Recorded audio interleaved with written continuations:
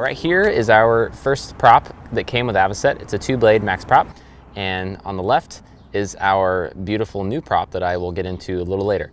First off, let's talk about the two really differences between a feathering prop and a fixed prop.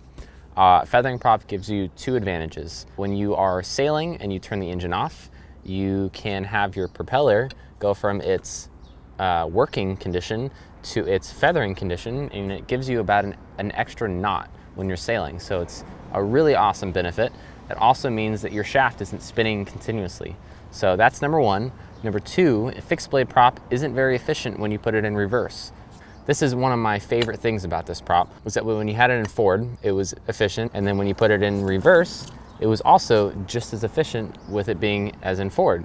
With a fixed blade prop, you put it in reverse, you'll get a lot of prop walk, and that's something that we've never really experienced with Avocet. The biggest problem with our max prop was that the fact it was a 2-blade and it was just severely underpowered. In the boatyard, we had a really big decision. I knew I didn't want to stick with our 2-blade max prop. I was planning on just buying a fixed blade because I wanted the added benefits of a 3-blade propeller. Now, I've been talking with one company in specific named Bruntons. They're located in the UK, and they make a wide variety of things, one being propellers and two being shaft couplers. I had always had my eye on what was called an autoprop.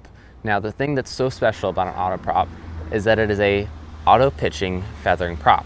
You might be asking what that is. All propellers, every single one ever made, there's a set pitch, or there's at least a pitch that you can manipulate. Like our max prop right here, you can change the pitch of this propeller. You can't do it, seamlessly, but you can go in there and you can actually change the pitch of the propeller, meaning that you can change the degree of which these blades are cutting through the water. So if you want more pitch, it's gonna bite more, but only at lower RPMs of the engine.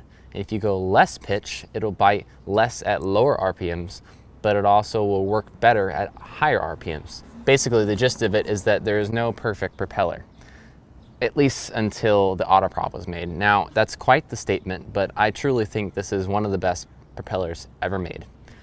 One simple fact of why that is that this is an auto-pitching prop.